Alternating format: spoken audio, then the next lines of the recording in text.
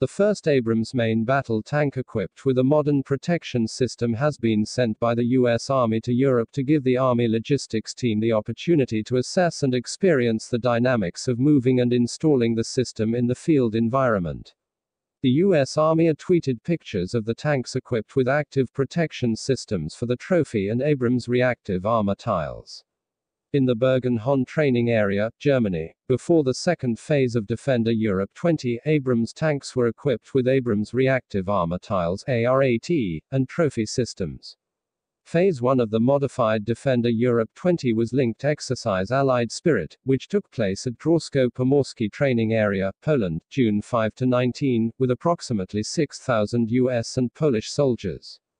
In Phase 2 of the modified Defender Europe 20, a US-based combined arms battalion will conduct an emergency deployment readiness exercise to Europe July 14–August 22. The ARAT consists of 62 tiles weighing nearly 2 tons, that are designed to detonate upon impact from rocket-propelled grenades, forcing explosions away from the tank's tracks.